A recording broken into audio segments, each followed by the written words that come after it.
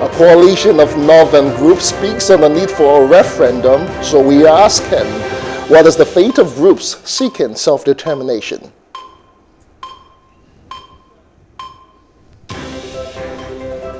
Days after the IGP church police managers to brace up to anticipated internal security challenges, customs seized containers laden with guns. Just how secure are Nigerians?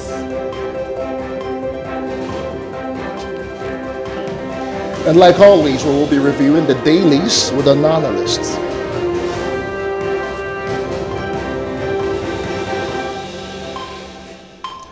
Welcome to The Breakfast on Plus TV Africa. I am Justin Akadonye.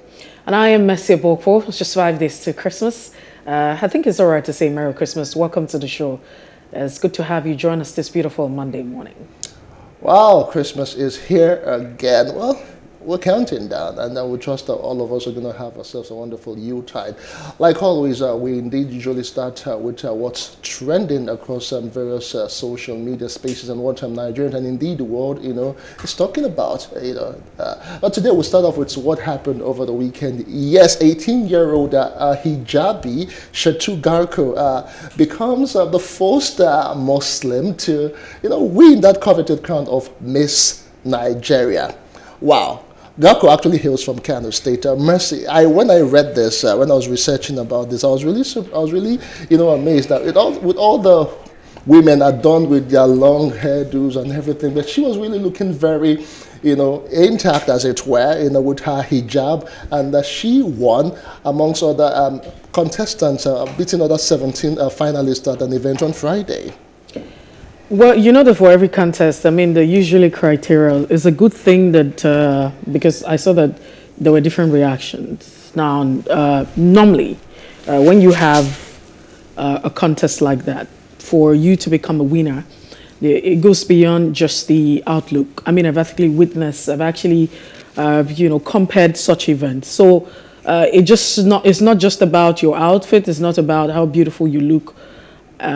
Most times, one of the major issues is usually how you're able to answer some of the questions that are put out to you, and in most cases, you also have the fact that they also check out your creativity, depending on what the contest is about at the end of the day. So usually they ask you questions. You find out that some people are being asked about Nigeria, the continent, or just general questions. So it's not usually about who's well dressed or who is not well dressed. So the criteria is not just limited to dressing or limited to, the fact that you have a beautiful face. So, but yes, I totally understand the fact that a lot of people are reacting and saying, oh yes, decency has actually won. That's to some quarter, that's to some group of persons who actually think that, yes, we found out that, it's not just about putting out your body, because usually the perception about contest and what we get to see is that people get to put out, parts of their body out there. That's what we usually very see. Revealing. So,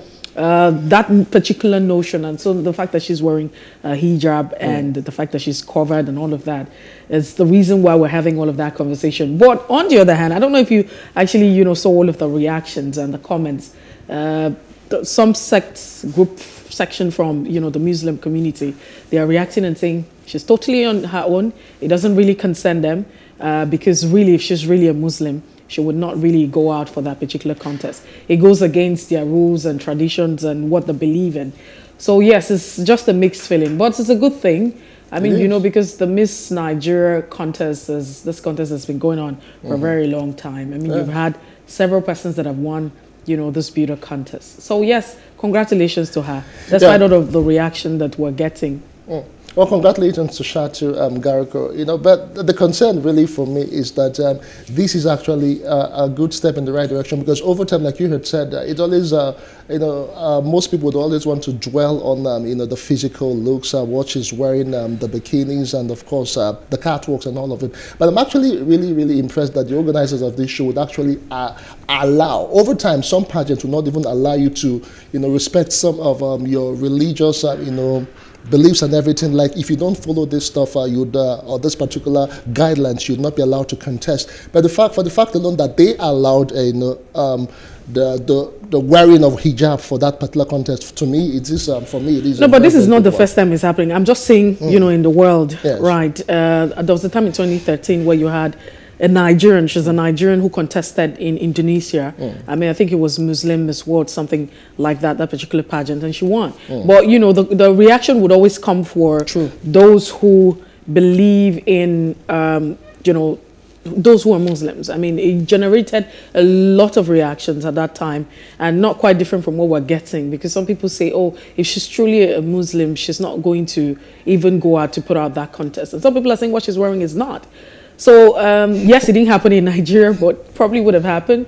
I really don't like to get myself involved in all of this sentiment. So beautiful, she's a beautiful lady. Yeah, she is. And she was I think that a lot of persons who are, I mean, if you look at them, it's not like they are indecently dressed. Everybody looks properly dressed. They are modestly dressed, and they're all looking very beautiful. They're all beautiful women in their own way. Yeah. Well, congratulations to Shatu Garko. May you enjoy your reign, and I trust this is just the beginning for other beautiful things to come for you. We'll just follow your development, and of course, we wish you all of them the best. Away from Shatu Garko, another thing that trended over the weekend, some Nigerians, they suffered some annoying fate, if you ask me, some very sad fate over in Togo. They were supposed to be coming to Lagos from a flight, from, I think it was from the UAE, Mercy. And at the end of the day, they were told that the flight, their connecting flight to Lagos was filled up, and they could not go. So they tried protesting because they felt it was not really right, for them to just be left like that. And before you know it, they were mistreated, maltreated. I even heard they were even cuffed. But it took the intervention of the Minister of Foreign Affairs, Jeffrey Onyama, who put a call to the ambassador before the Nigerians were airlifted back to Nigeria on Saturday. You can even just watch the video. It was really, really a sad one. They are not criminals for crying out loud. When I saw that video and it surfaced, it broke my heart, because we still talk about police brutality. It's not just limited to Nigeria. I mean, let's not forget that where we're at today, we're talking about the hashtag NSAS and the call for a reform of the entire police sector in Nigeria. But if you look across the entire globe, I mean, you find that police brutality is, even just airport security, is a common thing. And then you look at all of that manhandling. I do not have a problem if you are a criminal or you're involved in any criminality or whatever. It doesn't mean that the law should not, take its place. The law will catch up with you at every point in time. But does the law stipulate how this person should be treated? I mean, because you just look at it, you're already being treated like judgment has been given, because it feels like judgment has already been passed. I mean, to the laws, and I'm sure that these laws are not just limited. It should be universal, that everyone is found, guilty by a court of competent jurisdiction. Yeah. So that would be a universal. I'm not thinking that that's just limited to Nigeria. It's a global law. I mean, across. Yes. So then it's just so sad. And then some people would say that this is also happening in the continent. I mean, this is Africa. Just within our West African you get region. Why are we having all of this? What could really necessitate? I mean, you could just see so much violence. You could just see all of that. Does it really mean that when you just mentioned that you're Nigerian? I'm not saying Nigerians should be excluded from if you're found guilty. My point is, how do we go about discharging our duties as police officers across the entire world? Should we act like animals? Does the law not stipulate that we should do it, in a respectful manner? And you don't begin to treat people for whatever offense or offenses you think they've committed. I'm sure that there's a way, there are procedures on how they should be handled. Clearly, so it really breaks my heart. And I keep saying this, that, as a people, we have lost humanity. So what you find out that people no longer treat people, because that's an inhuman treatment. You just find out that people no longer treat people as human anymore. I mean, that's like, even dogs are treated properly these days than that kind of treatment that you would see. So I'm not just speaking because it's a Nigerian. It's wrong. It could have happened. I'm just saying that that's a human being that you are subjecting. And they have rights. To all of that. But it's a good thing that you also have the authorities in Nigeria intervening, and that's what we'll keep saying, that every life is very important. It doesn't matter whoever is involved. Every life is important. I'm glad they actually intervened, but that it should just go beyond that intervention. I think the matters, should be, or that particular matter should be investigated. And of course, let's try and talk about our diplomacy.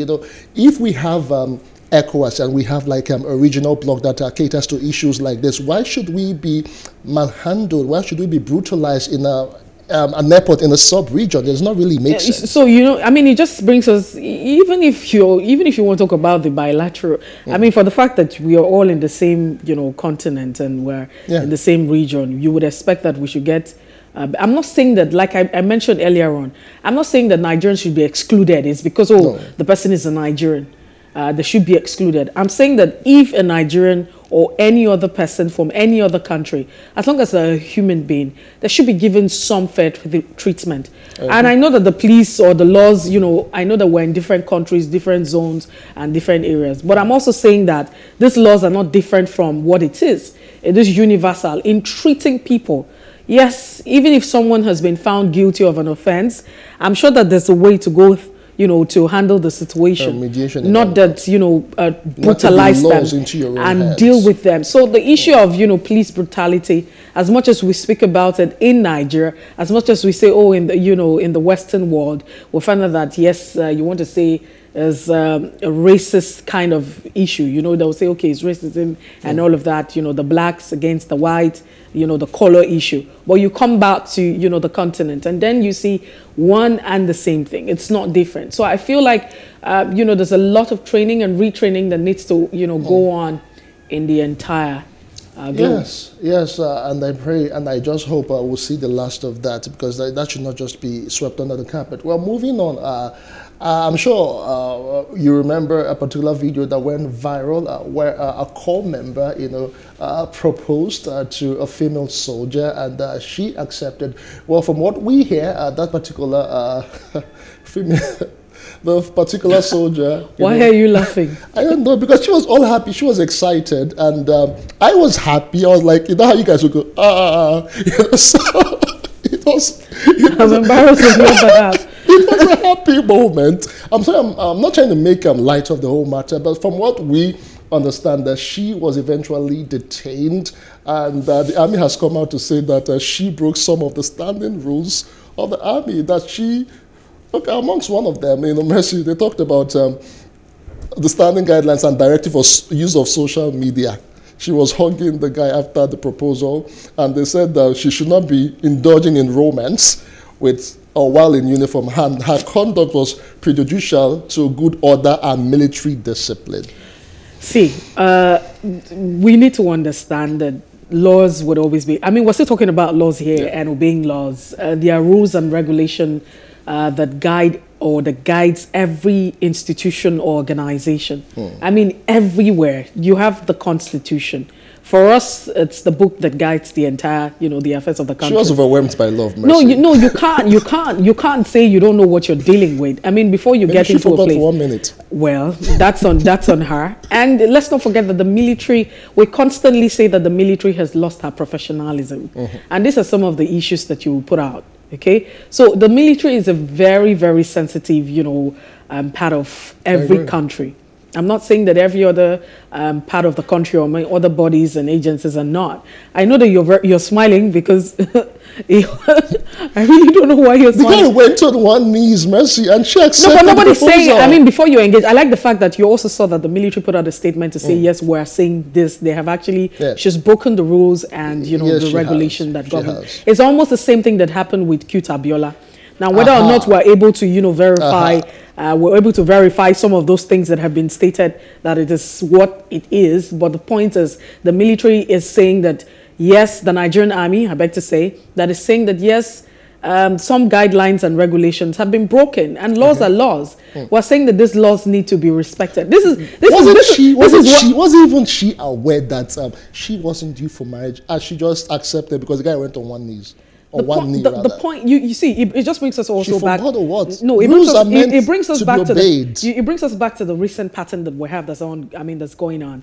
If you know now that proposal and marriage proposal has become a thing of public, very showy. Yeah, so we have decided to make it like a public thing. It has to be very public. And so I'm just thinking that somebody's just copying a trend. I'm just saying, okay, so let's just go by the trend. If I went you on don't one, wear if I went on don't one even knee, bring it. There are a lot of people that are very... if I went on one knee and proposed to you, now you wouldn't accept. Why would I accept? Because I'm not good enough? Or what? Because it's unprofessional, or I'm breaking the laws right now? I mean, you also or is it need because to it's Monday morning? What exactly are the issues? You need to understand the people involved. I mean, before you go ahead. What is well, going true. on? You should know so your you need to and the code understand, of first of conduct. all, you need to understand. I'm thinking that the lady should know better. And True. also I the agree core with you, member Russia. is a graduate. He should also understand. I'm sure that you just find a way. There's something that they said that when you go to the room, you find out how act they like a behave. Roman. So you need to true. understand. You need to understand the laws that guide everything. You can't just follow the ban wagon because you want to also trend. You also want to trend. You're seeing people doing this thing, and then you think that okay, you're doing it so that you get the sensation and all of that. For all of us, well, I hope you've not been going about posting and all those stuff that you do sometimes. Because most of the next thing you'll be like, no. I mean, I don't know how do people do that. You live on the gram a lot. That's restricted. If you follow me on social media, what I actually post on Twitter, what I post on Twitter and what I post on Instagram and what I post on Facebook and WhatsApp, quite different. Now, WhatsApp is like a very private. True. It feels like I'm inviting you to my personal space. So if you're there, you're very lucky to be there. Oh, right? I am lucky. So what I post on my Instagram is quite different from what you have. But the point is, laws are laws, and they should be respected. They should be obeyed. And the reason why we constantly say that Nigeria is a lawless country is because we don't obey laws. But Nigerians outside of Nigeria you signed up to be in the military. Seriously, I have no bad blood about. I mean, it's a good thing to be in love, but darling, you need to understand the laws that govern your organization. And so, if she's going to take a few bulala and koboko, it's okay. Well, if it were to be a man, they would have said that the man was actually, using the female corps member. No, the army said that thank God it was actually a female corps member. If it was a male, a female, officer, if it were a male, it was be as though look as if yes. Forcing having his way and all that. You get. So I totally get it. But the case. Anyway, so be careful. How you go about proposing on social media, what you do on social media for the gram, like people would always say. But that's as much as we can take on Top Trend. Then we'll take a quick break, and when we return, Opunabo Inko Retire will be joining us on Off the Press in a moment. Stay with us.